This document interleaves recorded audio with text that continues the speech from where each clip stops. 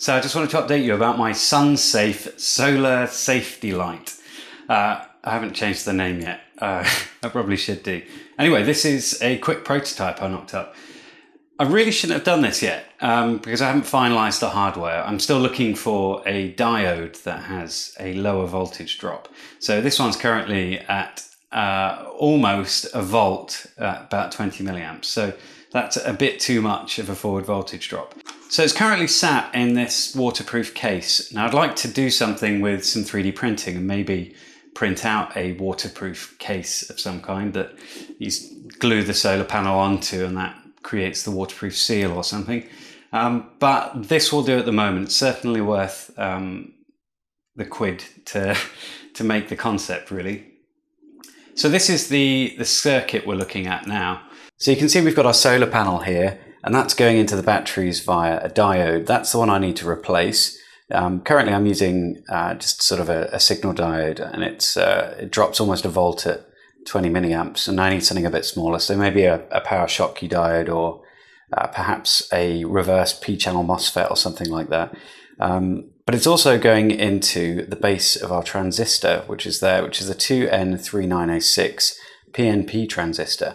And this one's a good one because it's the base saturates at around 0.7 volts, so it will keep the circuit closed for quite a long time, even when it's starting to get dark. I don't want it to come on too early. And you'll see that transistor controls the power from the battery going into the LEDs there. So I've just lined them all up. They're going through a single resistor, a 460 ohm resistor. So the 2N3906 is one of these. It's a normally open transistor. Does that sound right? It doesn't sound right.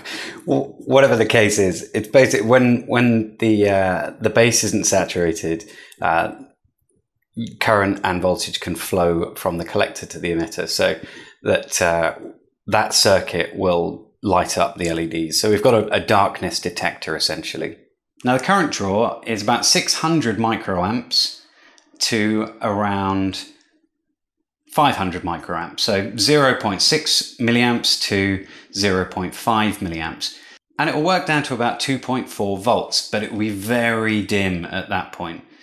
In our scenario, the lower the voltage, the lower the current draw. You can see this from the graph that's on the screen now, where the batteries start off at 2.752 volts, and we're drawing 599 microamps. And then at 2.713, we're drawing 589 microamps. And this will continue to fall to around 500 microamps at 2.4 volts. So this means that we can trickle charge our batteries and still maintain the battery's charge because we're only using half a milliamp. The solar panel is kicking out 1.5 to 2 milliamps in cloudy weather and around 21 in peak sunshine. This should be more than sufficient and well within the safe trickle charge limits for rechargeable AA batteries, certainly of this capacity. So what's next? Well, I'd really like a nicer package, so I'm going to look into having something 3D printed, maybe something that could have like an armband attached to it, or a strap through the back, in a similar way to the way this has this strap hole here. But I'm not going to jump on that just yet. I want to make sure the circuit is finalized, and I'm going to do a bit of testing and see how long, more testing, I know.